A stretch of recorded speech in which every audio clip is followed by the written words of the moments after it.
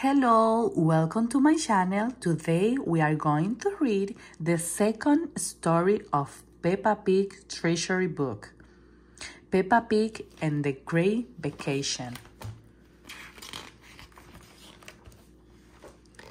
Peppa Pig and George are packing to go on vacation.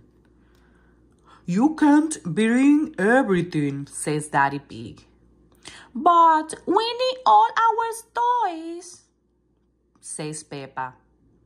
"Just your favorites," says Daddy Pig. Peppa brings Teddy. George brings his dinosaur. "Dinosaur!" "Arr!" says George. "Can Goldie come too?" asks Peppa. "Sorry, Peppa, Goldie can't join us, but Granny Pig and Grandpa Pig will look after her." The car is packed, and the family is on the road.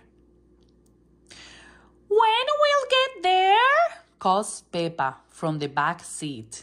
Daddy Pig tells Peppa that they have a long drive. They head out to the countryside on a to-rent vacation house near the ocean. At the vacation house, Mommy Pig unpacks her suitcase. She brought a lot of things. "I miss Goldie," says Peppa. "Do you think she's all right?" "I think so," says Mommy Pig. Peppa calls Grandpa Pig just to make sure. The next morning is very sunny and warm. "Perfect day for a walk," says Daddy Pig. "Daddy, you found the pool," calls Peppa. "Yes," says Daddy Pig, "I did." Mommy Pig goes shopping in town. Peppa and George want to have a pizza for lunch. Mommy Pig has found some presents for Granny Pig and Grandpa Pig. "They won't all fit in your suitcase," says Daddy Pig. "I want to get something too," says Peppa. "I hope it's small," says Daddy Pig. "It is," says Peppa. "It is a postcard. And it doesn't have to go in a suitcase. It will go in the mail." The next day, Peppa and her family go on a nature walk. Daddy Pig has packed a big picnic lunch. "There's nothing here but trees," says Peppa. "Look around, Peppa," says Mommy Pig. "There's a lot to see here." Peppa looks around. "Tracks," she says. "I see tracks." "Dinosaur?" asks George. "No, George, no dinosaur tracks," says Peppa. The tracks comes to an end. Peppa and Daddy Pig's binoculars and looks up. "I see a bird, a mother and babies in a nest." Peppa likes looking through the binoculars. Next, she looks down. "I see ants," she says. "They're carrying leaves for lunch. Ant salad." "Yuck!" says George. Peppa is hungry, so are Mommy Pig and Daddy Pig and George thanks for a nice picnic lunch. Peppa can't wait to tell Granny Pig and Grandpa Pig what a nice day they had on the nature walk.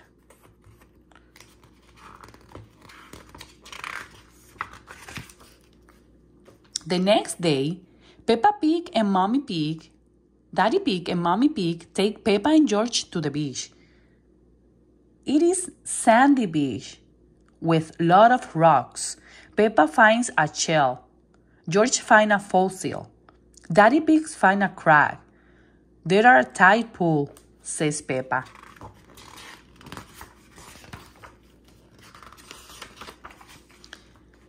Peppa and George look in the tiny pool. There are small plants.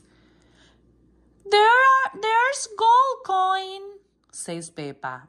Oh, says George. Something is making bubble.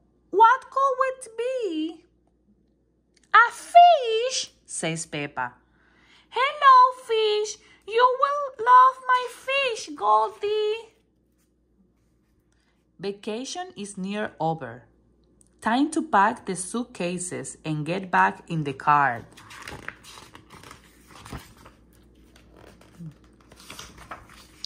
It's a long drive home, but Peppa has Teddy to keep her company in the back seat. She has George too. It has been a great vacation, but she can't wait to see Goldie. Mommy Pig gives Granny Pig her present.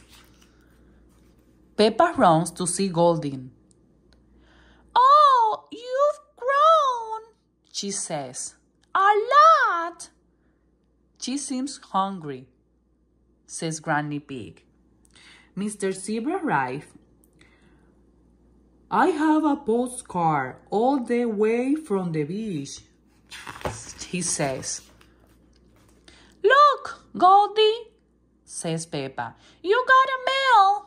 Something from our great vacation.